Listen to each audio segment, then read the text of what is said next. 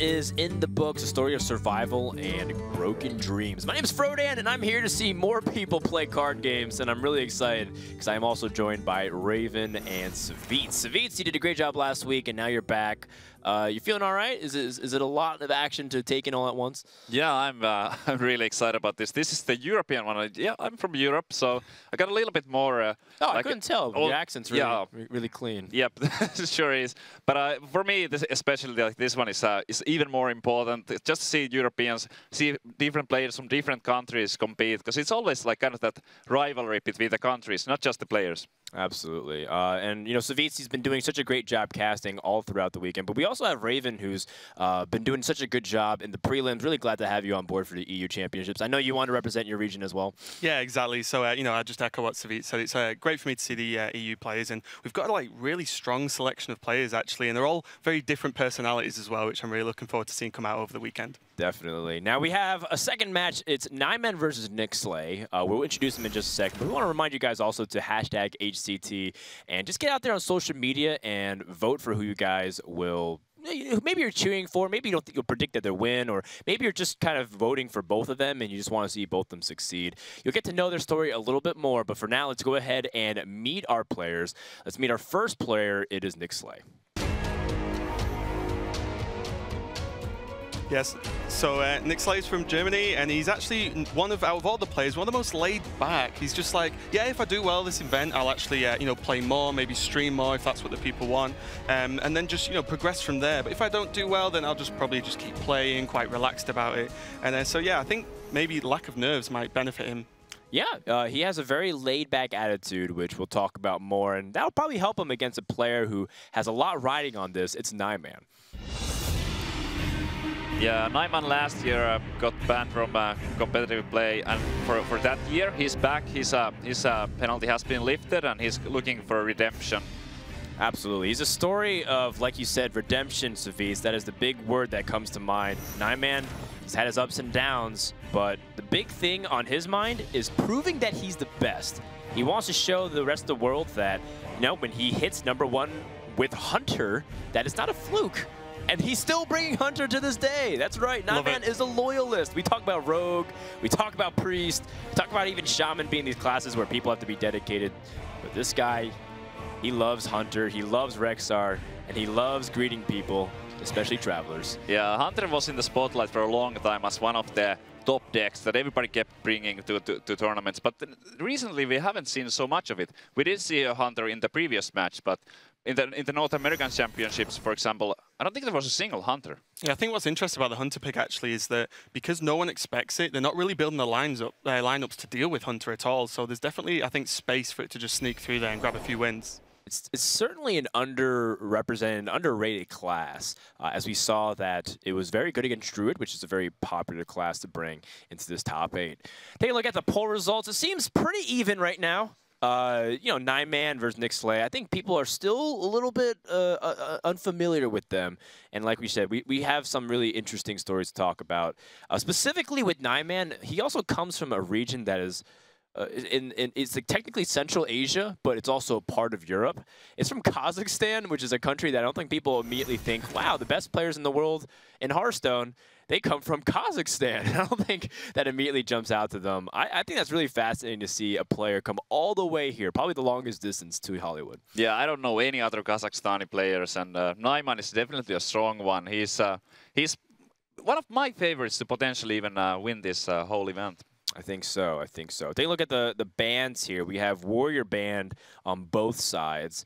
And we have Hunter Mage and the Paladin up against the Druid, Paladin, and Warlock. What are your first thoughts, Raven? Yeah, the band's really interesting. It's something I actually discussed with a lot of the players beforehand. A player like Naiman, super known for his Hunter and his skill with that class. Do you want to ban out that just because he's so comfortable with it? Or do you go for the more like analytical approach and just go for the lineups? And Nicslay was like, yeah, I'm just going to go with the lineups. And this was in front of Naiman. And he was like, yeah, sure, let me play Hunter.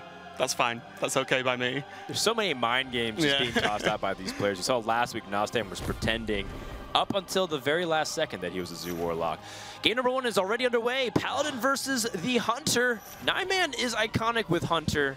and he's just one of the few players who ends up doing it. Naiman looking to be playing a little bit more aggressive Hunter this time. He's known for playing the mid-range style with freezing traps, and I actually talked with Nicslay earlier today, and Nicslay was predicting Naiman to be playing a double freezing trap Hunter, so there's a potential that some mistakes might be made if he makes the wrong guess. Yeah, and there are already some key cards in this matchup overall. I think Face Hunter does pretty well versus Secret Paladin, and normally the damage is just too much, as Secret Paladin doesn't really run too much healing whatsoever, other than maybe a True Silver, and cards like Explosive Trap, Unleash, especially if it can be combined on turn 5 with a Knife Juggler, can do so much damage to Paladin, it's insane. And I wonder if Naiman's going to be feeling good at all, because as an aggressive Hunter, you want to be able to play something on turn 1, start being really aggressive from the get-go, but it looks like the Paladin's going to be the one taking the initiative. Yeah, that's not a good Hunter hand at all. Usually you want to play that one drop. He only had an abusive search on... no, sorry, he didn't have anything for turn 1 at all. And from a Nixlay's point of view, this still looks like a mid-range Hunter.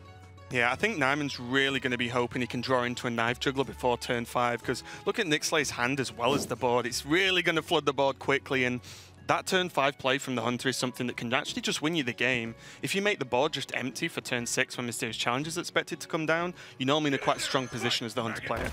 Yeah, Naiman does have a lot of key cards for his matchup. For example, that Unleash the Hounds is one of the best cards to go against when you're going against a Paladin, because of the synergy it kind of has in countering the Master for Battle that does summon multiple minions. Yeah, now we're actually going to see whether Nixlay is going to make the play as if it's Freezing Trap, or actually, you know, test it otherwise. I think there's almost no reason to try and attack Face, actually, with your first minion. Right. Because you can actually test a lot of traps by trading with a minion, and, you know, it's still not bad if it is something like Bear Trap or Explosive Trap, because you get to trade, right? Yeah. So it should be okay, and I imagine we will see a trade into a minion, but it's what he chooses to do with the rest of the turn based on the knowledge he's got about what trap it could be. Yeah, going into the game, Nixlay was probably... Now he's like yeah, that's sitting back. He was like, lean back like, not the freezing, because he was...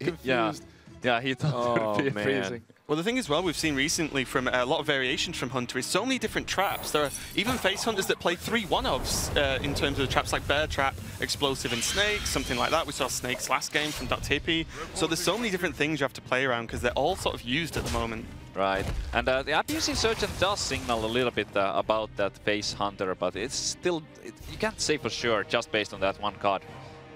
Yeah, because even in Face Hunter, you can use freezing traps, right? Or even, you know, bear traps as well to make the trades awkward and give you potentially 3 more power on the board that sort of gives the bear charge if they proc it the turn and can't deal with it.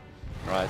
Naiman going for the Unleash here. I wouldn't expect him to be making any trades at all, because the Secret Paladins do tend to cut the Consecration, so there's no real punish possible right now. I think as well, even with Consecrate, if you look at the health totals now, like, that damage is really strong for Naiman. He's just put on, what, 5 damage on the board? And then these hero powers are going to start stacking up. He has also Animal Companion kill command, so he knows he's got the burn, and he just needs to push that Paladin that little bit more, whereas even though the Paladin's got the board, Naiman's on 28 life. He's got all the time in the world at the moment. That's right. For Naiman right now, Sludge Belcher from Nixlay's side would be a huge issue, because the Owl was already played, but Nixlay doesn't quite have it yet. And here Naiman at 5 mana, evaluating his options. The Scientist is something that he probably wants to get out as fast as he can. Yeah, I think it's a really important note that Naiman feels like he can just use his hero power and leverage the damage from this point on. And Nicslay picking up True Silver Champion might even be relevant. That a little bit of heal can be huge to give you the extra turns to win the game. Absolutely a great card. 4 mana, 8 damage, heal for 4. When you're racing, it doesn't get much better than that. Yeah, I think Naiman's in a really strong position though, because with these 2 minions, the Lepinome's so good because you drop it down, it's 2 damage, right? Like, let your opponent trade into it, it's fine. And then with the Scientist, he just saw an Explosive, and if he trades into the Scientist, well, this Juggler's going to die if he attacks Face then, so he's just losing more power. And don't forget, Explosive Trap does do 2 damage to the hero as well. So it's just yet more, just squeezing in those hero powers and really pushing to finish the game. I think it's going to be an uphill climb for Nicslay now. Yeah, it's a difficult situation for him, because he can't quite know what the other traps Naiman does have in his deck. For example, if he goes for the Scientist here, is it going to be another Explosives? Is it going to be maybe a Snake trap? Yeah. There's no way to really tell.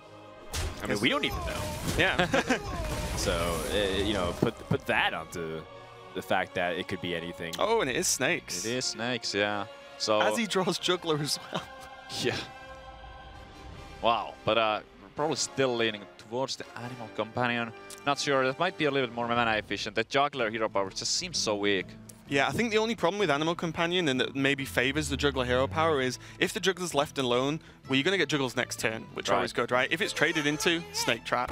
And then the issue with the Animal Companion is if it's Huffer, and that secret is Get Down, then you're in some trouble, right? Because you're not going to not attack with the Huffer that turn. Right, he does go for the Juggler. He knows that one Unleash was already played, so he only probably has one remaining in his deck, or maybe none. So there's no combo potential for later on.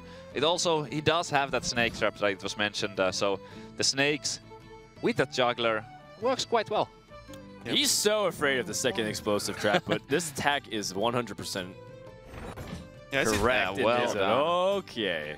Kind of interesting, actually, that you chose to attack with the Minibot and not the Juggler there, because if it's explosive, then the Minibot survives, still trades into the Juggler, which is fine. If he's still expecting maybe a freezing trap, then yeah, you know, Minibot would probably be better because you want the Juggler, but Minibot still has Divine Shield, and then can still trade effectively against the Juggler itself on the other side of the board. Okay, I stand correct. I meant in the sense that he guessed correctly on the trap. Yeah, of course. But in this case, it pays off a lot, and that True Server Champion's a ton of pressure. How does Naiman respond? Does he get the Unleash the Hounds? He has to get it. I believe that the Noble Sacrifice locks Naiman out of this game, because the Noble Sac will stop either a Juggler or the potential Huffer. Because if Naiman manages to roll a Huffer with the kill command, I believe that would do it, if it wasn't for the Noble Sac. Yeah, it's exact lethal without the Noble Sacrifice, yeah. That's crazy how quickly that game's flipped. And actually, because it was Snake Trap and not a second explosive, it actually just changed the whole game. Right. Or even the inverse, right? If Snake Trap came out first and Explosive came out second. Yeah.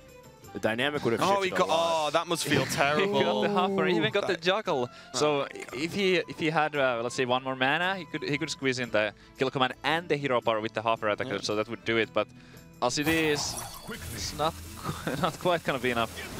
So close, yet so far. I think it's worse that he rolled Huffer. If he rolled like Mishi, you're like, oh, okay. Yeah. Or, you know, like Leok, yeah, fine. But like, because he rolled the damage he needed to actually win the game without that Get Down, like, oh, that was so rough. Shredder time.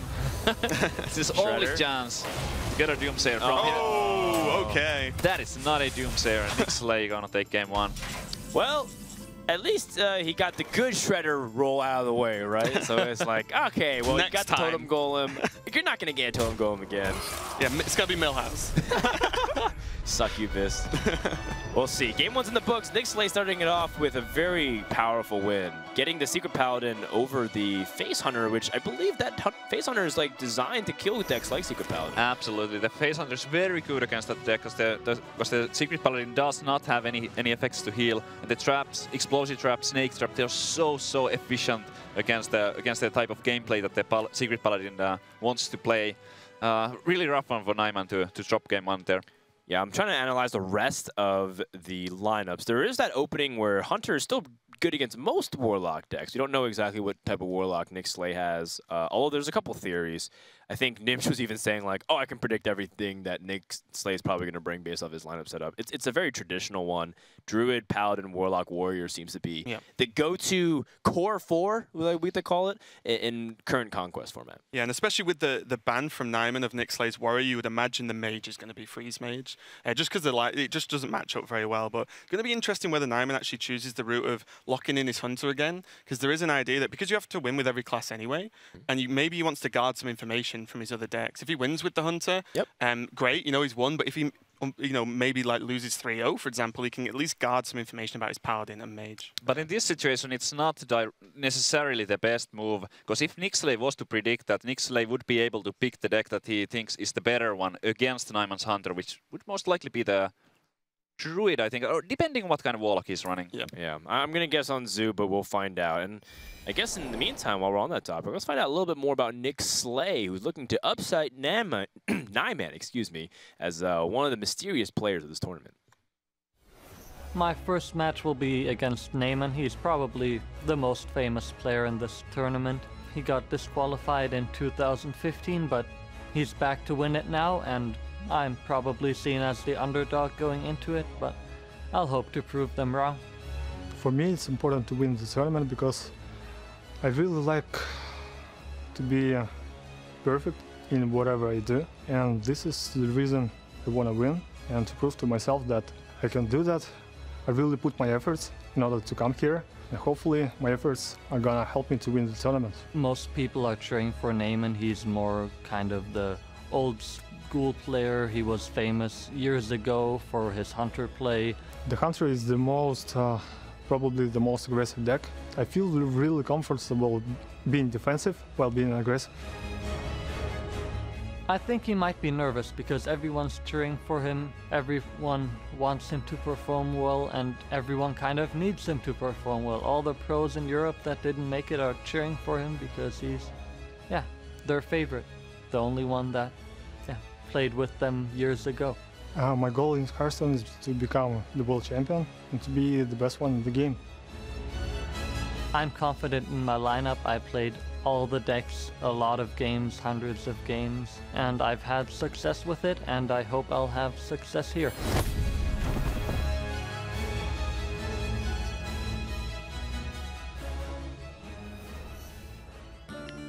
Success is not guaranteed, but it is certainly very rewarding once you're able to get it. Nicslay up 1-0 right now over Naiman, who is down a game, but I still feel pretty confident that he can bring it back depending on how things go. And Nicslay also brought up a really interesting point. I'm going to go ahead and toss the tweets right after this question. A lot of the established European players who, I completely agree with the notion that Europe is right now the strongest region in Hearthstone overall. Yeah, of course. Present company not influencing my discussion at all. But what happened, do you think, that really brought players like Nicslay to be able to upset some of the establishment?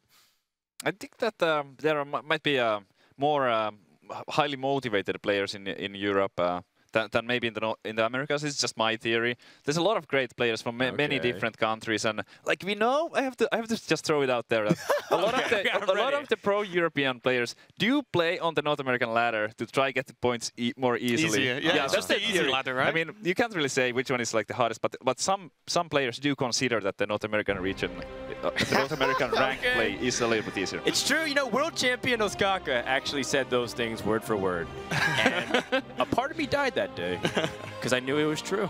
It was really interesting seeing the video as well, how different these two players are. Naiman's like, I'm going to win, I am going to be the best, and that's just it. Whereas Nicslay is just like, yeah, you know, I'm confident with my decks. I think I can take him. Naiman's a very good player, but sure, you know, we'll see what happens. Yeah, I really like Nixlay's chances here, even though Naiman has to be the winner, the favorite going into this. But Nixlay's relaxed attitude. We saw him get a little bit surprised by the fact that the trap was not a freezing trap, but he adjusted his gameplay perfectly. He played around the explosive trap, taking minimal damage from it. He played around the snake trap, just like...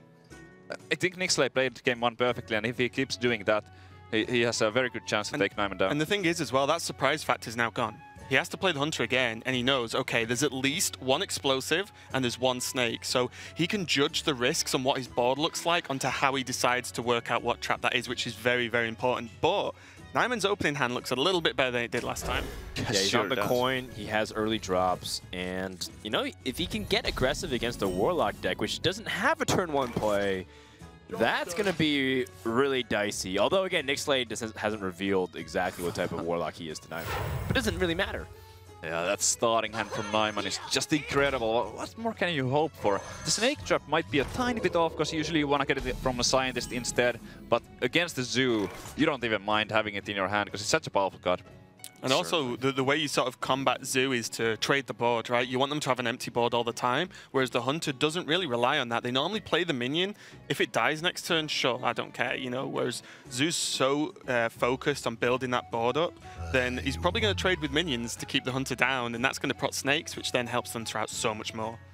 Right, with those traps, it's quite often the Hunter player who is the one able to go for phase, and the Warlock player being the one who has to trade. Defender of Arcus might slightly like twist things up at some point, because with those taunts, obviously, you can afford to go phase instead, but definitely favors Hunter. And look at this Hunter, I'm liking the choice of bringing it into this tournament. Yeah, it's something that maybe people expect it of Naiman, but again, you can't build your lineup against one person in this kind of tournament. It's just not going to work, right? So you can't really, you know, play around dealing with a lot of Hunter when you're only really expecting one player to bring it. But this seems to be going pretty well so far for Naiman, especially because Zoo isn't known for its AoE board clear, right? And it's already Naiman's building up a board, which Hunter normally doesn't get the chance to do a lot of the time. It's very rare to see any bot clear at all from the zoo. I've occasionally seen somebody take in like one Shadow Flame, but that's... you almost never see it. Yeah. Especially as the lists become more refined, it is just about, I'll win the board, and my AoE is my better creatures, right? That are just going to get so much trade-up value. Yeah, but Nick missing that one drop early on is causing him to take a little bit more damage than he wants to. He did pick up that Mortal Coil, which is a really powerful card, but he also uses his Void Caller as a way to guarantee that these 2/1s have to at least trade into it. Oh. Ooh, Huffer. That's a really good trade, so he doesn't have to use any of these 1-drops to the Void Caller instead. It definitely helps. Going for a little bit of trading there. Doesn't want to see that that minion get any buffs on turn 4. Yeah, also just wants to keep his Huffer alive. And the Huffer, yeah, also protecting the Huffer. But bad news for Naiman. There is that Mortal Coil that was picked up from the Dark Peddler. The only positive thing there is, like, on turn 4, like, you are making them spend 1 mana, right? So that's the sort of thing you have to think about Sure. removal. On certain turns, if they're spending, like, 1 to 2 mana, then their turn, yes, you've lost a minion, but as Face Hunter, you're normally not too fussed, because it's normally done its job on the turn it's played. And then, well, they only have 2 mana to combat your board the next turn when you've got full mana, so it's not too bad about the coil. Not fantastic, of course, but Naiman has, I think, a pretty okay follow-up here. Yep, Naiman has the opportunity to pave the way for a pretty big board to expand with a lot of small tokens. Haunted Creeper preceding the Knife Juggler is usually a great way to try to control the state of the board and also make sure that you get some damage in. The question is, like, do you want to develop Snake Trap behind it? You know, what's the timing for that in your opinion, Savits? I think you've got to go for the Juggler Snake Trap right here, because it just seems like such a powerful play. Because how does Nicslay counter? Like, even if Nicslay had the perfect cards from the zoo deck to counter this, what would it even be? I can't think of a... Probably Implosion would be the best Implosion answer. would be like fairly decent, but even then there would still be that 2-1, and Naiman is winning the race. I think he can assume that it's not Implosion, though, because he saw that his opponent had an opportunity to Implosion last turn against the Huffer. Instead, he had to use a Mortal Coil that he got off Peddler, which is a little bit of a desperate move. So I think that's a pretty good read from Naiman. Yeah, do you think we're actually, I mean, no, this turn just feels really wonky because, yeah, Lothar turn 5 is pretty okay, but because the trap's down and the juggler's down, there's a thought of just dropping the egg there, and it's like, if these juggles hit the egg, suddenly I've got 4/4, and then can do some more work with that the following turn, but it's definitely rough, but I do agree with the juggler and Snake Trap play the previous turn from Naiman, because you have to deal with the juggler, right? Oh. It's ambitious. I mean, look at Nixlay's face, man. He knows. This play stinks. Oh no! Oh, there's went the for it. response. Do the juggles hit that abusive? If the abusive dies to juggles, then... No! Oh. He's not the one. Does he, like, have to power overwhelm him now? Oh, unless the second juggle hits the creeper as well. That would be The third juggle, sorry. nasty. Oh, okay. Do you think he already... Oh, no, he didn't already queue up because they had to spawn. Okay, I wondered if he already queued up the creeper to attack something. Was like, oh. Nixlay's face says it all. He was hoping that trap would have been explosive instead, but that was, unfortunately for him, not the case, and he's gonna be taking a lot of damage this time. Yeah, I love the choice to just be really aggressive here. Hunter is just going to be able to utilize its hero power really well. Nixlay is just in a tough position. That is one of the better cards you could have drawn, though. But Naiman has the owl ready, which is key. At this point, right. At this point in the Hunter match, if you're the Hunter, you definitely want an owl ready and waiting just in case a taunt comes down. Yeah, quite possibly the best draw he could have hoped for, but it's still, he's so far behind on the life totals. Naiman still at full HP, well, not anymore, but he was, and Nicslay down to 8, something like a kill commander. Yeah, a juggle to the face might also be lethal right here. Yep. I really like the play from Nixlay as well to just go face. Normally, like, oh, I should kill the juggler, but he's never going to win if he keeps trading with the Hunter board because of the Hunter's hero power. So he's got a power of warming in hand. He has a Gormok, so he's got some burst to a certain extent. So he's just gone for the face and be like, this is how I'm going to close this game out, if there's any way at all. I believe Silence in the Loader might be the way. With that play, if he hits one of the juggles, either on the egg or on the face, the hero power would do it. Because in case that the egg gets hit, he could choose to trade the Worken Infiltrator and then go for a face with Juggler and the Wolf Rider, and in addition to the hero power, it would exactly do it. So there's a... Well, he has 2 chances with the Juggler. 2 chances, yeah, so and 2 targets, so... I was thinking 50%, but it's actually more than that. Chooses to Owl the Lothar afterwards. Okay, well... Not that it really matters. Yeah, though, I mean, he's still putting himself in a situation where the Warlock cannot win. I believe it might have been just a tiny bit stronger the other way around, but it's not gonna matter. Like, no way out from this one for Nicslay.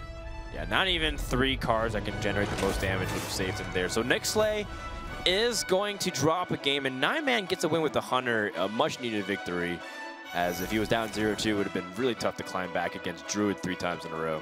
Yeah, we really saw the impact of the Zoolock not drawing that Voidwalker for turn 1. It was just a little bit too late and didn't quite get the value when that Huffer came out. Definitely. Yeah. About that game, I think the biggest thing was that if Naiman was to drop that and he's playing a freeze mage, he would be in a lot of trouble against that Druid from Nicslay, because now there is a chance that if it's a freeze mage from Naiman, that he gets to match it up against the Warlock from Nicslay, which improves his chances drastically. Yeah, it's a really good observation as well. Very smart.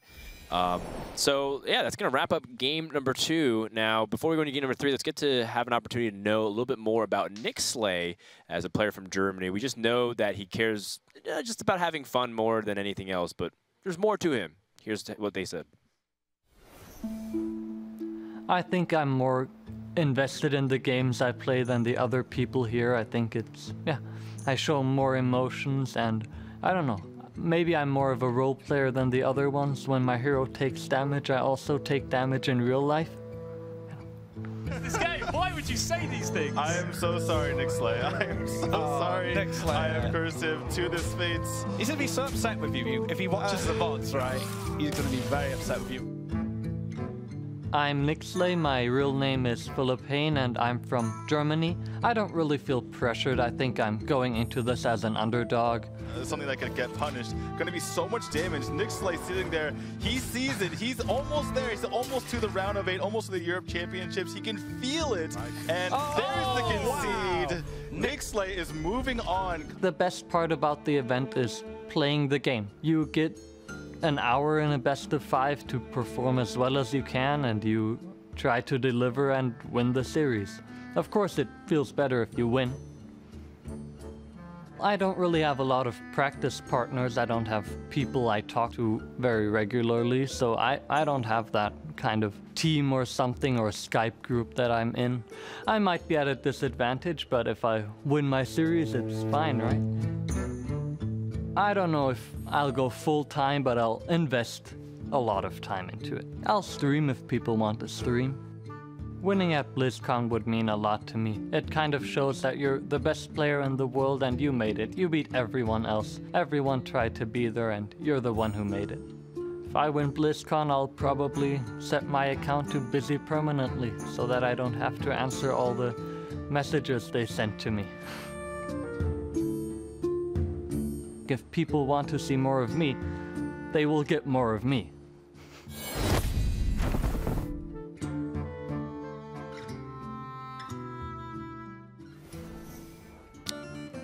Oh, Nick. That was the first time I watched that interview, and now I see what you guys were laughing about. They were roaring this morning watching some of the media pieces. I was getting my makeup done, so I can see why, man. What a character. I'm wondering, like, right near the start of the video, like, is he doing some sort of mind games? Like, yeah, if my hero takes damage, I take damage, so don't hit it. You know, you don't want to actually hurt me. Is that like, you know, trying to off-put his opponents, like, make them feel bad, right? Yeah, that's the strategy. It looks like you guys are starting to at least vote a little bit more towards Nicslay. He's got a pretty laid-back, carefree attitude. Of course, it's all fun in games.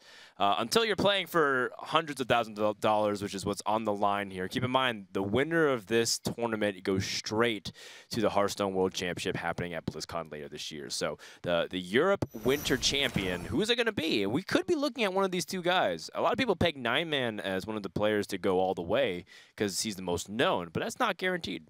Not guaranteed at all. It's going to be a close matchup here, and Nicslay might have a tiny advantage, but it's going to be a huge deal how their decks get lined up for the next game. Because it's sort of a rock, paper, scissors situation right now with the lineups potentially. So a lot of mind games. Maybe they're predicting what the other person would choose here, and whoever gets it correctly is going to have the upper hand. Yeah, and this can get a little bit crazy. Based on it, and because you can go too many layers of mind games, like it can go too fast, and you end up resetting yourself all the way to the beginning of what you wanted to play. Right, so it looks like, considering the Naiman's Naiman's mage is probably Freeze Mage, that Nixlay is the one who got the upper hand here, because even though the Secrets Paladin is not bad at all against the Zoo, it's the better matchup than the Freeze Mage would be. Yep. I definitely think Naiman really needs to win this game, because then he just automatically has his Freeze Mage versus Zoo at some point. So the win is going to be really important for Naiman here. Yeah. Naiman has a big game hunter in his Paladin deck. Yeah, that is interesting. That's very interesting. Could it be, maybe it's not Secrets, or did we see Secrets in the Mulligan? I kind of missed that. Well, I don't believe, I think we came straight after they made their Mulligan decisions already. I don't think he kept the big game hunter in his opening hand. Oh, it's very interesting. Iron Peak Owl is also something that we don't always see in a Paladin. It's fairly rare, so we might be looking at something a little bit different from Naiman than what we used to from some other players. Dr. Boom's not going to help us try and work out what it is. That seems a fairly standard pick in every single deck. Yeah, a lot of players do consider that card to be quite powerful. Okay, well, Nicslay, he's, again, been intently staring at Naiman to see his reactions when he play. I like that element of being able to gather information. At this point, Nicslay, though, not really sure if he should just go for this nice juggle 50-50. Oh, man. It's not quite 50-50. Oh, sorry, yeah. Sorry, assuming it happens or doesn't happen. So it's 3 out of... It either kills it or it doesn't. Look, I just finished casting with Kibler. He used this meme like 3 times. He got the juggles as expected. And one other interesting thing, by the way, that I remember Nicslay say this morning was that he wasn't sure if Naiman would play even like a face Paladin type of strategy or like an aggressive Paladin. Yeah, that is a possibility. But I don't think that is the case here playing Dr. Boom and BGH. Nicslay picks up Argent Squire, an interesting choice to include into the Zoo deck. What are you trying to accomplish when you play a card like Argent Squire? It's a tough call. I think that for the early trading, it's quite powerful, and it is a sticky minion. So so having it available for future turn buffs is very likely. It's more stickier than some of the other one-drops. It also trades very well against the face decks. For example, the Leper Gnomes. It can kill a Leper Gnome and still survive there for the future. What do you think, Raymond? Exactly, yeah. And I think in a kind of weird way, it's like just more aggressive, right? Because it's a turn 1 drop that doesn't just die to 1 attack, right? So it's, you know, the odds on it dealing more damage over turns are pretty high. And as you said, the amount of like trade-up buffs that the Zoo player can give the minions, when you add Divine Shield onto that, you can suddenly just remove the minions very easily. So especially in the mirrors where you fighting for that board control, the Squires are really powerful. Yeah, Squire also goes well in Hobgoblin decks, but that's not what Nicslay is playing. Unfortunately not. I think we'd all like to see a Hobgoblin deck come out of nowhere. Yeah. That'd be amazing. Equality. So I think with that draw, we can kind of rule out the possibility of Secret Paladin. It's going to be something a little bit different, maybe even mid-range. Yeah, mid-range Paladin is a deck that I know a lot of Chinese players actually really like. And we haven't seen mid-range Paladin for a long time, just because it felt like Secret Paladin was actually like a better mid-range Paladin in a lot of ways. It builds the board faster, it ends the game quicker, it has more range. And also as well with Murloc Paladin, Murloc Paladin's matchups are actually do a lot of good matchups that mid-range Paladin used to do, but a lot of people just feel it's better. Like say against Control Warrior, for example, like the Murloc Paladin's pretty decent versus that. So people have just been taking that as well, yeah. I'm very intrigued by Naiman's like deck choices here. Going for that Face Hunter, going for mid-range Paladin. Naiman takes the game very seriously, and these are the decks that he thinks give him the best chances to win the tournament.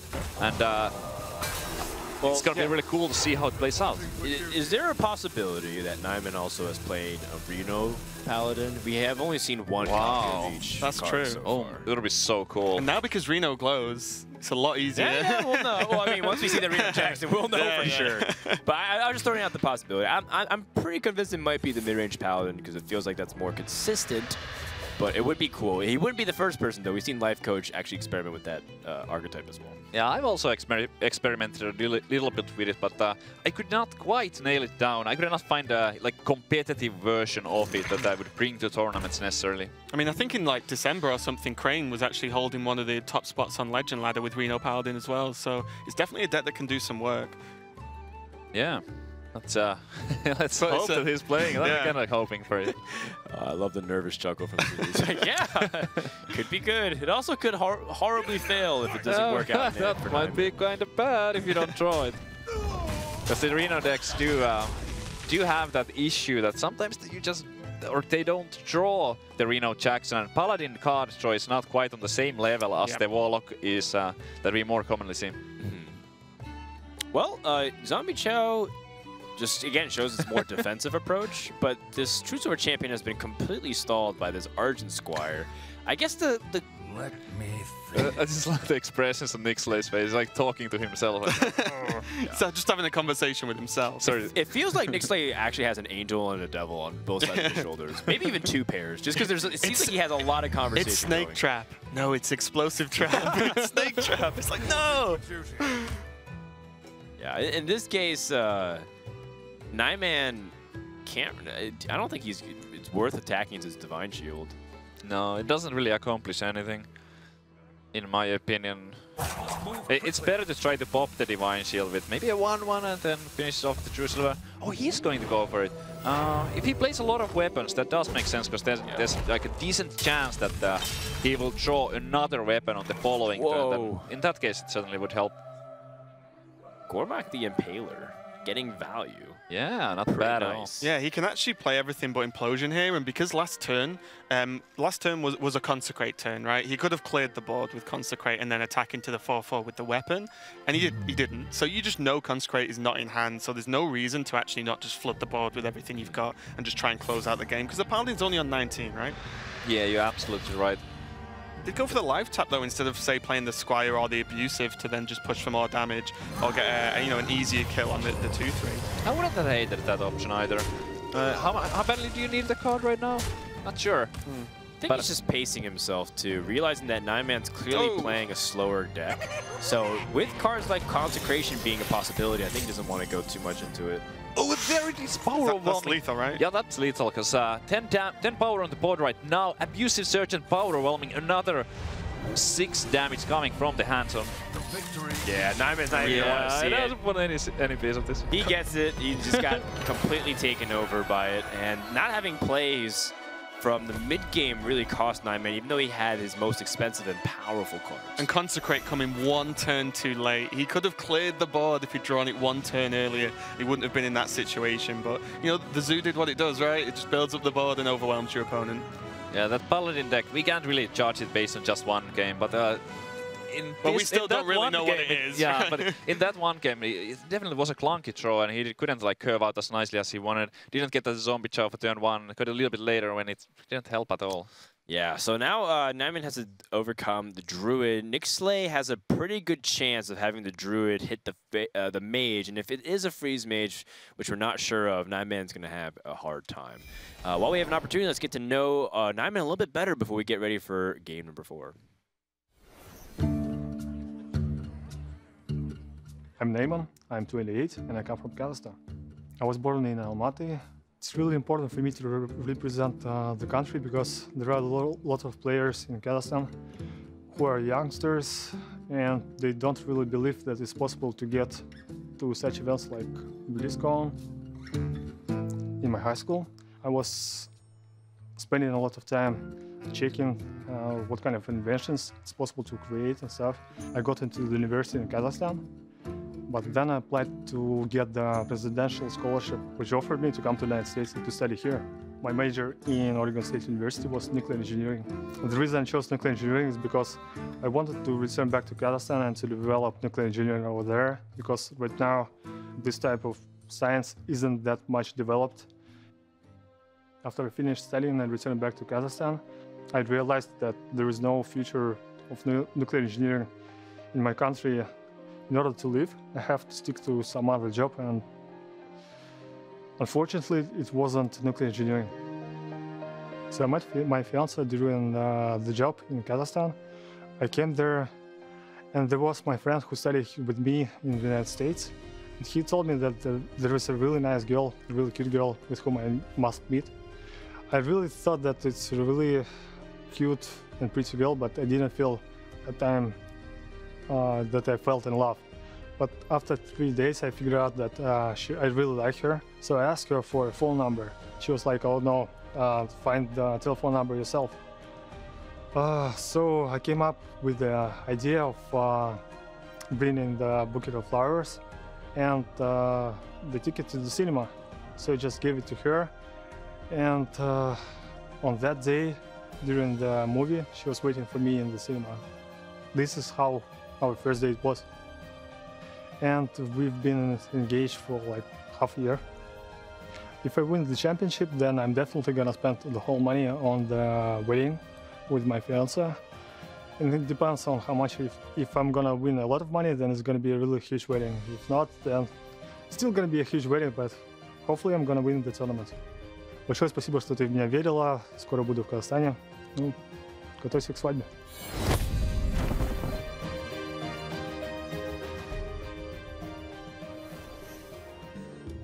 Wasn't ready for those feels, man. I got good news for you, Naiman. No matter what, you do win. You're able to find happiness. Whether it's a big wedding or a small wedding, I think we all can agree. Being good at Hearthstone is really awesome. Yeah, I mean, if you can't nuclear engineer, then I guess playing Hearthstone is... You can't be a nuclear engineer. The natural progression in the second best thing. I think it's good as well that because we said as well, like Kazakhstan's very underrepresented in Hearthstone. It's kind of good that he's just like, I want to show like everyone that plays that you can make it. There's nothing actually stopping anyone. That's kind of good as well. Yeah, pretty good story right there. Man, that was really emotional. But now, you know, you gotta buckle up and saddle all the horse, because you gotta go and ride your way to victory. You can't tell a story like that and lose. I think How you going to face your fiance after that, man? Frodan's shedding a tear over here on the desk. It's like, I just need a minute. Listen, I'm a soft American. I'm not the cold-hearted, smooth, Casanova Europeans you guys are. You with your... I'm still taking that as a compliment, Frodan. Yeah, you guys look great, man. I look like I casted 5 days in a row. You look fantastic too, Frodan. You look fantastic too. Yeah, Naiman is going to stick with his Paladin, hiding that information about the remaining deck, and his starting hand is not looking too bad. We still don't quite know what it is. Yeah. Well, this is not the opening hand you want from Druid. Yeah, Nicslay stalling for a little bit, just kind of analyzing what he can do with his hand. You know, there also is merit to potentially making your opponent think you have an Innervate. That's true. I mean, there's no decision obviously here, and right. Nothing to do. But it might be something you wanna bluff. Like maybe there's a Living Roots in the hand. I guess you would play it though. It feels like you would play. You would play it, yeah. You would play it. I think one of the things as well is that Druid, although this hand is not great in any way, shape, or form, it does have the potential. Like if it draws 1 Wild Growth or 1 Innervate, suddenly you can get those 5 drops out very quickly and then start to curve from there. So you know, it's not the best draw, of course, but definitely not out of it yet. Nixlay looking at the hero power as the only option. He's just consulting. He's just consulting his Angel and Devil on his shoulders. It's like, what's going on, guys? Where's my Wild Growth? What's going on? I would probably consider punching the Knife Juggler here, because he doesn't really have a play for turn 3. So if he hero powers here and hero powers on turn 3, yeah, he takes a bunch of damage, but at least the Juggler is going to be dead. I was really wondering how you're going to follow that up, because it's like, I'd really consider punching, and I was like, what, Naiman? Like, I don't think you can do that, Savi. It's like, you can't just walk over and be like, I'll win this way. That is one way to defeat Naiman, but I don't think in the way that you want to. Also, I think you get in trouble with this. Yeah, there might be something in the rules about that. Yeah. But you did mean the hero power, of course, Savi. So we're all about just... Violence safety first. is not the answer. Settle it over card games. Yeah, exactly. Is what I say. I like it. It takes a bit of courage, because that is an additional 6 damage, but I believe that 6 damage would happen anyway. Now if you draw something like a Rot, then oh, that's okay. Can play that with the hero power here. Yeah, that gives him some board presence. Although it won't last for too long, because Muster for Battle is still a really powerful play on turn 3. You'd have to answer with a swipe. Yeah, and one of the things as well is like, the only way Nixlay's hand could work out okay is if the Paladin's hand was just as bad, and it's not. You know, he has Muster, he has a Creeper, he can go turn 4 True Silver, which deals with a lot of the Druid minions, especially when he's sitting on double Azure Drake. So, you know, Naiman does have a really good sort of curve and just flow overall, which is something, even though this isn't by the looks of things like standard Secret Paladin, the early minions is still good, right? And we're finally seeing some of the auto-include cards coming into Naiman's hand with those 2 Haunted Creepers, which are also really interesting choices. And Yeah. It's really puzzling. I just want to see the entire deck list right now and try to figure out how exactly it works. So my interpretation of the Paladin deck is that if you expect a lot of Reno Warlocks, if you expect a lot of Control Warriors, and you're trying to grind them out the series, mid-range Paladin does have this pocket where it can be pretty effective without having to play Murloc Paladin and be susceptible to like a Druid deck. So it feels like maybe that could be the approach, although I'm sure Naiman has his own whole complex explanation of it. Yeah, and I think also as well, if you look at the cards we've seen so far, even against decks that are very early board control heavy, like Secret Paladin, like Zoo, he's playing Zombie Chow, 2 Creepers, 2 Jugglers, Musters, Mini-Bots. You know, there's so much early board if he can draw into it that he can just battle those, you know, like early aggressive turns from other decks as well. Yeah, what's interesting is that we haven't seen that much late game yet. Yeah. It's the early game. And it really feels like just like a Swiss Army knife deck, right? It can just do a bit of everything well. A little bit, yeah. Yeah, until we see some of the other more sort of bigger impact cards, should I say. But yeah, like we speculated earlier, that maybe this could be a Reno Paladin. Now we can see those double copies in Naiman's hand. So that's still okay. He's just playing 2 of Creeper in his Reno deck. No way it would be worth it. There's just no way. I'd love it if he drew Reno. It would be so awesome, though. Yeah. I was right. 2 Creepers and a Reno. Oh, man. Quickly. And both the Creepers are getting played here. That's an interesting attack. It's a halfway point to play around certain things. But what do you make of that play, Savitz?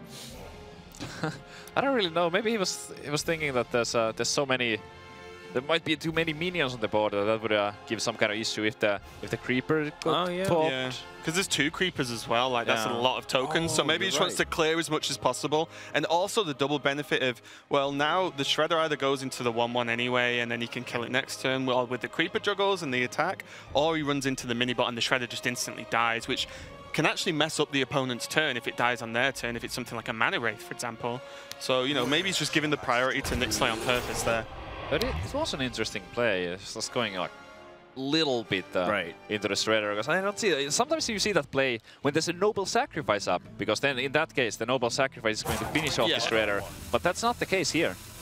Yeah, I think he was making a good halfway play to, in case his opponent had swiped, and had to go into like the Creepers instead, and also setting up for a Knife Juggler in the following turns, which in this case, now he does have some Knife Juggler plays. Oh yeah, but he's going to be a lot of juggles if he chooses that route. He also has the True Silver Champion play too. Yep. Popping both of the Creepers here for the juggles would play into swipe a little bit, but if you're Naiman, you're probably thinking that, okay, if Nicslay had a swipe, it would have come down last turn. Yeah, I think, yeah, it's a real tough one though, because with the True Silver, you also get the sort of tempo play of next turn having a True Silver, and if you do pop both Creepers, and then he does draw a swipe, you're just blown out completely there. Like, the whole board disappears if he does run the 2 Creepers in as well. Just going for it. Prepare the fireworks. The end is coming. Just juggle on minions is just good. Yep, not bad at all. Naiman trying to see if he can get away with 1 juggle with the Shield Bit Mini-Mop before the Pilot Shredder dies. Because if you juggle twice with the Haunted Creeper, you might end up missing the damage there. Okay, I like it. Right. Yeah. His board is very weak to swipe right now, but he's just poking the Shredder for 1 every turn. He's like, you proc your Shredder, not me. That's pretty funny. But yeah, like I just mentioned, the Doomsayer. He knows the way to ruin this game. Even Only the Explosive Sheep or the Unstable Ghoul. Yep. Explosive Sheep. Wow. Oh, that would be pretty good. This is really tough now for Nicslay as well, because he can't even try and Drake into Innovate Swipe at this point, because he's just a little bit short of that. So I think he might even just start off by just running the Shredder in and hoping for that sheep. Yeah, I think that's the way to start it. That trade seems to be happening no matter what. So why not do it first? It's an Iron Beak Owl. Yeah, one of the weakest you can get here. Yeah. Does trade a little bit better than the 1/1s would, but in this situation, it's just as useless. Yeah, and with that true silver on Naiman's end, just ready and waiting to go, he's got to feel pretty good to just do 4 damage straight up to the Druid of the Claw and still have plenty of minions afterwards to again just keep the pressure on the Druid. And we've not seen, I don't think we've seen like a Wrath, any swipes yet. Did we see like 1 Living Roots? Yeah, we did see 1 on turn 3, but so far it's just the story of the game has been death by 1,000 paper cuts. Naiman's just pecking away slowly, and Nicslay is running out of health points to be able to fight back. Yeah, and actually now, depending on how Naiman wants to sequence this, he can actually use his 3 tokens and then play the mini-bot and be like, now if swipe comes, then he's feeling pretty okay, because the board just doesn't really get that affected by a swipe at all. Yeah, I would expect him to play the mini-bot here. Just looking at what the other cards in his hand are, the signal is pretty clear that he has to end the game as fast as he can. Going into late game against the Druid with 6 cards in the hand, there's no way he could win.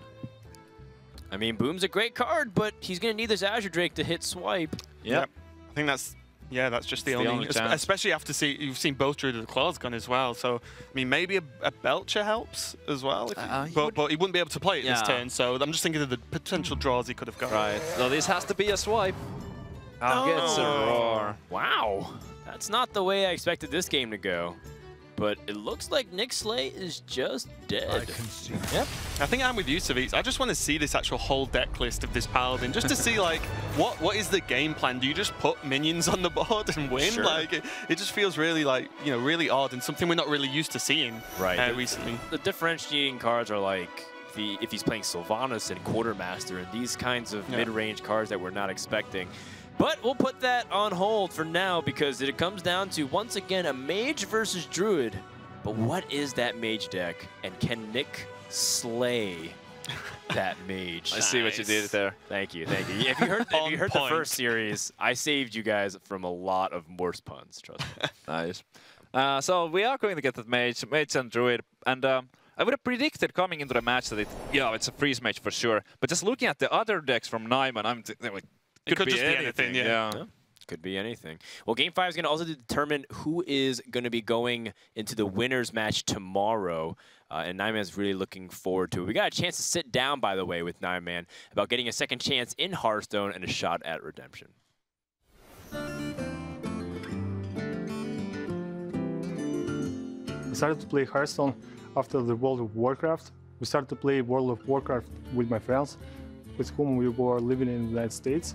And after getting back to Kazakhstan, we realized that it's not possible to play it because of the latency. So I started playing Hearthstone, and the problem which I faced is that I was playing only 1 class. So I've been a Hunter player for like a year. I was disenchanting other cards. I was making really innovative and pretty interesting Hunter decks for the mid-range Hunter.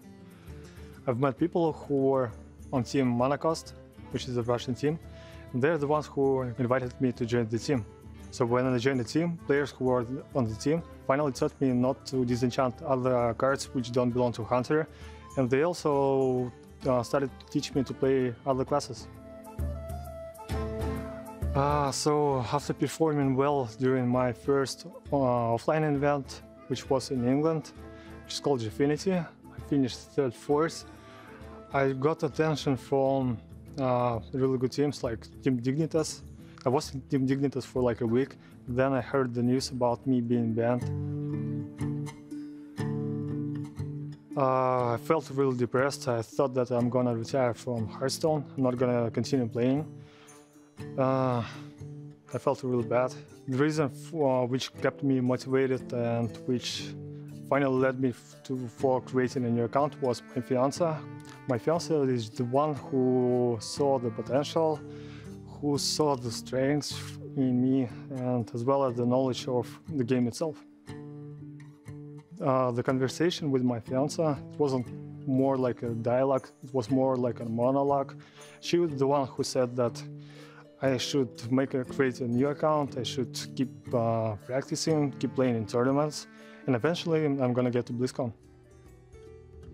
I made a really huge mistake in my life, and I got punished for that, but I got the second chance, and this is why I'm here.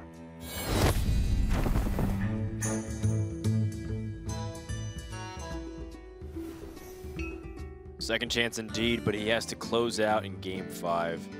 And again, another touching moment, man. Yeah, I think it's really awesome to see him come back from some difficulties and some bad decisions that he's made in the past. He's here now. He made it to the top 8, and it's only his first match here, but he definitely want to be playing the second one in the upper bracket instead of the lower one. Yeah, and I think it's going to be really interesting, as we said just before that video, to see what mage it is. It could very just straightforward be a freeze mage deck, but you know, to see players like Naiman bring like really sort of crazy decks, just not the standard stuff in the form of that Paladin, and actually get some work done with it, is very impressive. Yeah, with the Warrior ban, that does seem to be the freeze mage. However, I'm ready to be surprised. I was once before. I have actually been surprised multiple times throughout today. Let's see if game number 5 has any more surprises in store. Can Nicslay continue his surprising run? Will Naiman be able to do it not just for himself, but also for his fiance? And here we go, and looking at the starting hand, it is going to be that freeze mage. It's not impossible to take down a druid, but it's going to be a challenge. Nicslay, look at the inner weight, but outside of that, I don't think he really wants to keep any of those. Keeper is not bad, though. Keeper of the Grove is pretty important if you know it's freeze mage. The thing is, can Nicslay put it on Naiman to play freeze mage? Yeah, it's definitely a tough one, and he does keep hold of the Innovate and the Keep of the Grove. It's just, you know, even versus if it's like tempo, it's something good to just deal with the early drops, right? So if a Sorcerer's Apprentice comes out, Mad Scientist comes out, it can still get some work done. Yeah, it definitely is a good card to have in a druid deck, and Naiman here just going for a hero, but no Mad Scientist for turn 2. And no Frostbolt to face either. Just to be... Yeah, maybe it's not the time just yet. He likes his Hunter, man. Just think that's a better Hunter hero power. An opportunity to go for an early 5-mana play, puts out the Azure Drake, starts putting pressure immediately. Going to do it, place that Drake instead of the Druid of the Claw, trying to find a play for turn 3, maybe a Shade of Naxxramas or a Wild Growth to go directly to 5 mana from there. There you go. Naiman has the Acolyte of Pain and an opportunity to freeze the Drake too if he needs to. Yep, but he could go for a Frostbolt. I don't think the Ice Block is really necessary here. Yeah, I think one of the things he really needs to do, especially with this turn, is quite quickly identify how much damage he feels he can take this early. Once you see a Druid bring out a minion that, like, you know, 4/4 on turn 2, it's you really have to work out what you want to do in the long term, because you know you're going to be taking damage. Yeah, Acolyte seems like the most appealing play to me, because he knows that the Druid player is only going to be at 3 mana the next turn, so no Keeper of the Grove is available. So it's very likely that it's going to kind of heal you for 4 while drawing that card. And a card draw is also something that he really needs fast. He wants to pick up another Acolyte, maybe Arcane Intellect, at least a Mad Scientist to get those secrets on the board. Yeah, the only issue with the Acolyte is, I think a lot of the time, especially because he doesn't have any Arcane Intellect, so he said, or anything like that, is a lot of time you want to play it and like ping it or something to just guarantee at least 2 cards. But because of this Drake situation, I agree. Like, you take the heal potentially, and then still cycle as well. So I like this play. Yep. All right, well, Nick doesn't pick up a 3-mana minion, but he has an opportunity to answer the Acolyte, at least for, you know, making sure it just draws only 1 card, and then he can push damage to phase. The Big Game Hunter is also an interesting one, because you know that Big Game Hunter is your great answer to Alexstrasza, but maybe you want to develop more minions onto the board prior to your opponent answering it. Yeah, the Big Game Hunter, while it does deal with Alexstrasza easily, it only deals with Alexstrasza. That is the only target for it in the Freeze Mage deck, and quite often on the turns where Alexstrasza gets played, the game is already decided one way or another, so I think it might be a little bit stronger to just get the Big Game on the board here and use the Drake to clear off that. Exactly, because what you hope is because you know this isn't still the best turn regardless for the Druid, but with the BGH you put them in hopefully put them in a position. Well, Alexstrasza doesn't matter because you put so much pressure on so early that you know it won't come into play too much, like you said. By the time it's involved, it doesn't matter either way. Looks like he's going to go for the Wrath though, saving that Big Game Hunter for that Alexstrasza. It can be powerful later on. It is a big moment there. This is not a misplay by any means, not at all. Just a different line of play. Yeah, he's taking a little bit of a slower route, and Naiman is going to respond by drawing cards, and you got Arcane Intellect, which is pretty important. Gives him an opportunity to answer it. Nicslay, again, doesn't pick up Shredder. He only has Big Game Hunter, and I think you just want to hold on to Keeper of the Grove here. It feels like a complete waste to use it in this situation.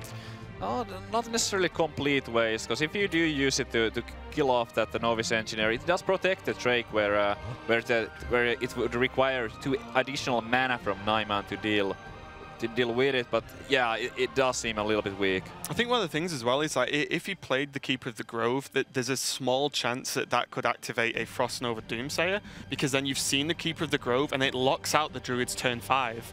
So then, you know, it proves a lot of trouble, whereas you're not going to Frost Nova Doomsayer at 1 minion on the board, right? It's kind of one of those times where like the Keeper play, yeah, it was bad, but all the options were bad. That swipe did not accomplish that much. It did 5 to face. It did get an additional damage point there because of the Azure Drake spell power. Oh, and he does have the Doomsayer. And the Nova, not just 1, but 2 Novas coming up. Oh, and there's the Wild Growth. A little bit too late. A little bit too late. Probably would have wanted that 4 turns ago. 2 options here, either the left Druid of the Claw or the right one. Place the right one in taunt form. That's interesting. Why do you think he chose to play it in the taunt instead of charge, Raven?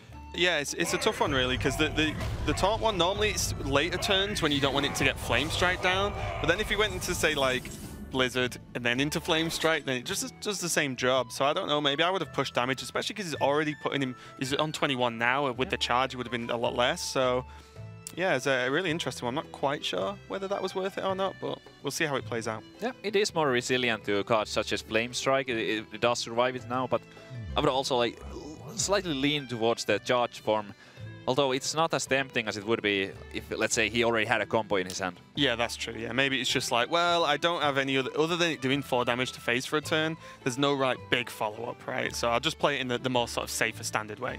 Yeah, he doesn't know that Naiman has things like Forgotten Torch in his deck yet. Keep in mind, this is the first time we've seen the mage deck from Naiman all day, which is starting to look very reminiscent of Dr. Hippie's as well. So I'm curious if it ends up being very similar card for card, because right now I see no differences. I think I think like the Novice Engineer might be a nod to the more burn heavy deck as opposed to Antonidas. So there's a chance that you can make that read, but obviously it's not like 100%. It's not like seeing a torch straight away and that's just confirmed. Yeah, Novice Engineer is an interesting card to be playing, that's for sure.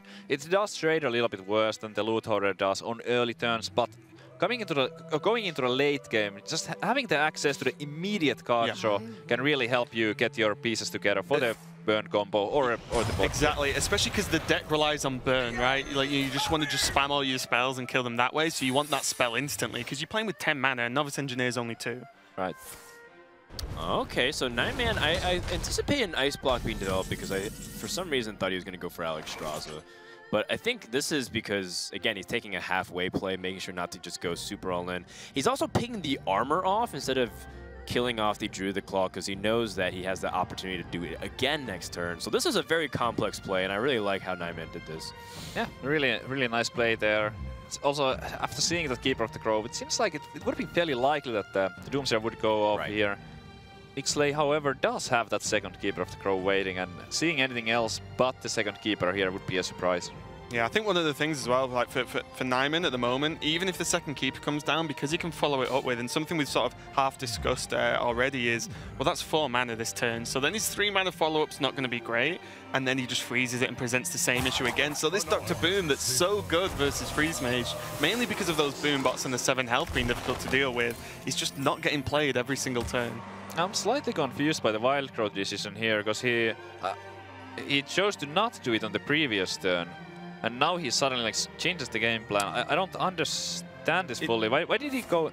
Like I'm not saying the Wild Growth is a bad play, but if he was to go for the Wild Growth, why did he not do it 1 turn earlier? Yeah, because it's a strange one, because if he did it a turn earlier, he could he have still hero powered? Is he thinking like this gains me a hero power with Boom next turn? But I think he could have. So I think either way, he would have gained 1 armor each turn. It just seems inconsistent to me. Could it maybe be a little bit of nerves coming into play here for Nixlay? Although he was the kind of one of the more laid-back players. Although if you look at the expressions on his face, he does look a little bit stressed. I think like he takes a more laid-back approach to the game as a whole. But while he's in a game, as we can see, he's very intense about it, and it does affect him quite dramatically. Whereas no matter what happens, Naiman just seems to be like, yep. Next turn. Yep, okay. Yeah, I like that theory. And this is a lot to commit to just kill a Doomsayer. It really is. A charge and a Savage Roar, so and it's a lot of your hand too. So Naiman's, he's disappointed that the Doomsayer didn't set up a clean Alexstrasza, but at the same time, I don't know if that's going to stop him, because he sees that there's 8 damage on board, and 1 Savage Roar is used. I don't know. Is it the time to just go for it? Just go for the Alexstrasza? He doesn't have an ice block up, so if there was a combo waiting, I think that would just be game. But he just saw 1 roar, so he's gonna take He has Ice Barrier, right? He has Ice Barrier. But he will still die to the combo because of the minions on the board. Oh, yeah. It would be more than... The Force Nature Savage Roar would have been 28, so he would have been exactly Oh, it would have been exactly 28, yeah, that's right. In this case, Nicslay has a pretty good answer to the Alexstrasza, but here's the interesting thing, is Nicslay will load up the board, and then Naiman can just Frost Nova and then just keep burning his opponent down, and he's got 16 damage just in the burn alone. And he can play Ice Block as well, without the Pyro, so... And the board just got filled, exactly. So if there is a Keeper of the Crow, Nicslay wouldn't be able to play it because of full board. Well, that would be surprising if he had 2 Keepers. Oh, sorry, not Keeper. I meant the Ancient of the Floor. And a Lotheb as well. Like, a Lotheb's going to be pretty important, so... And Lotheb, yeah. So two Ancient of Floors and Lotheb, but... Is that just a casual stretch from Naiman there? Like, yeah, got this. He knows that he's in a really good position. Well, now he can Frost Nova. Yep. He can Forgotten Torch ping. And now set up the Pyroblast, and there's nothing Nixlay can do. Yeah, with that full button, Nixlay is like, oh no! Have we seen it again? The 2nd time in a row a Freeze Mage will defeat a Druid? There is still that small chance that the Nixlay would pick up a Wrath to Wrath off his own minion and then get that lore, but nope, that is a swipe, and I think that's just it. Yeah. It looks like Nixlay does not have an answer to it, and all of a sudden, despite the fact that once again this Freeze Mage was put into a corner with one of its worst matchups in Hearthstone, it's going to prevail. Yeah, and I think we also see why everyone's taking this style of Freeze Mage more recently, because it's so much faster. You don't normally have to rely on like Antonidas, okay, then like 1 or 2 turns to get some fireballs and then chain all of that. Right. It's like, no, I'm just going to cast spells straight from my hand at your face, get those torches back again, and just keep going in. That's going to be game. Yeah, that's the game, and that's the series. Naiman takes it and moves on to day 2 into the winner's match. Yeah, Pyroblast his way to a first victory here at the European Winter Championship. That was a great first 2 series to start it off, going to game 5 each time and watching the Freeze Mage defeat the Druid and overcome these odds. What an awesome lineup and a great series to start off the tournament here. Absolutely. I'm going to be interested to see how that Paladin deck performs going further, because I gotta admit I wasn't quite sold just yet based on what we saw. It might work very well, and Naiman has done his practice for sure. He has figured out that, okay, this deck is better than that Secret Power. Yeah, exactly, yeah. Naiman will go on to play Dr. Hippie tomorrow for a chance to advance to the top 4 playoff bracket. Nicslay is not out of it. He'll be playing Syriza tomorrow as well. Let's hop on over to Nimsh, who is standing fireside with Naiman for a few words on his win. Thank you so much, Fred. And I'm here with Naiman. Congratulations on the win. Can you tell me, what are your expectations coming into this match? And do you think you won the mind games in the very beginning with the first blind pick?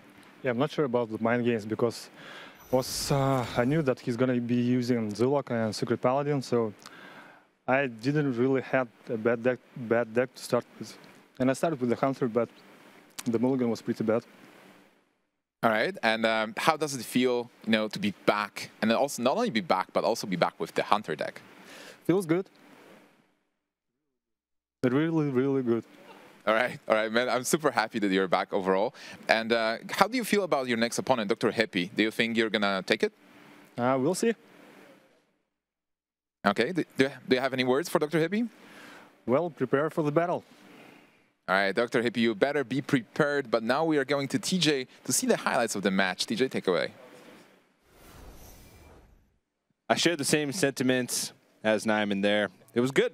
It was good. Good to see the Hunter again. My name is TJ. I'm joined here at the sidebar by Brian Kibler. Kibler, we're going to start off. We're going to go directly into one of the comments that Naiman made. And the Hunter specifically.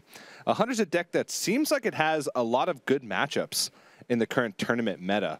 but we didn't see any in America's Championship, and we're only seeing a couple here in the Europe Winter Championship. Why do you think that is? What's the Hunter spot in the meta right now? I think you see Hunter and the sort of aggro Shaman decks taking up a pretty similar spot of the deck that really doesn't give the opponent a lot of time to react. Yeah. You're able to punish decks like Secret Paladin, decks like Zoo with Hunter. That's a case where the Hunter is specifically a lot better than the Shaman deck because of that particular matchup. Yeah, and 0 Shamans in the Europe Winter Championship, so that might be filling the void of the Shaman with the Hunter. Another interesting deck that we saw throughout that matchup was Naiman choosing to bring mid-range Paladin over Secret Paladin. Mid-range Paladin seems like it has a lot of similar matchups as Secret Paladin. What are some of the matchups that it differs from, and why do you think Naiman brought mid-range instead of the Secret? Well, I was actually pretty surprised to see that he was playing Freeze Mage in that lineup, because one of the places where I would imagine you might want to play the mid-range Paladin deck is against decks like Control Warrior. The mid-range Paladin deck has a lot of tools to win these very long games that you might play, but he's clearly planning on banning Warriors because of the Freeze Mage as well. So I imagine that his particular build, we saw a lot of early game Double Creeper, Minibot, the Zombie Chows as well. It's probably looking to target a lot of the aggressive decks like Secret Paladin, like Zoo. Yeah, also, it seems like he's really comfortable with the deck.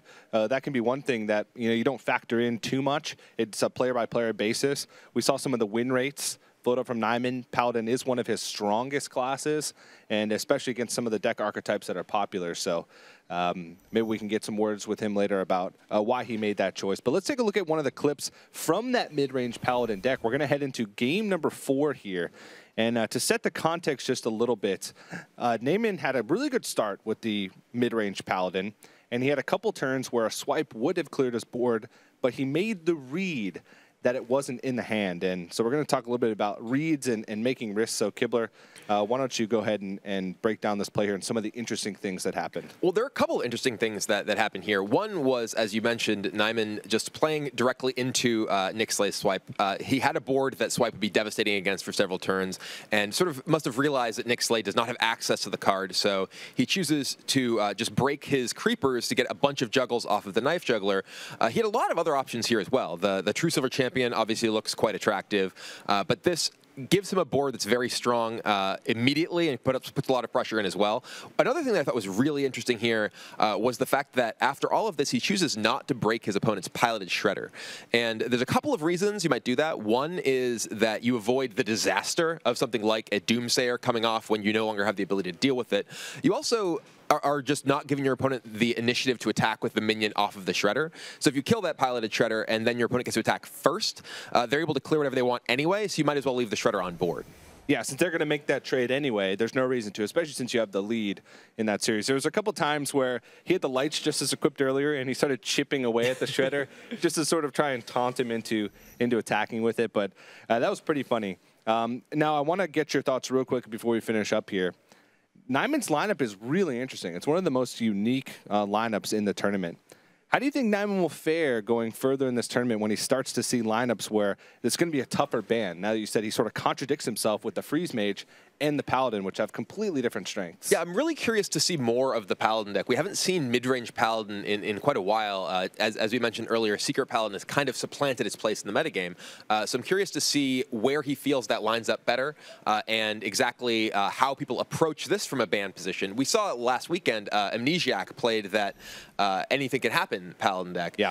And that ended up getting banned out in all of his matchups after the first one. So I wonder if Naiman's future opponents will, maybe be unsure exactly how they match up against the mid-range Paladin deck. Yeah, definitely some things to look forward to as Naiman continues to play later on in the weekend. Thank you again, Brian Kibler, for joining us. We are going to go into the Group B matches, but before we do that, take a look at the highlights from the last match and also some of the many reactions from Nicslay.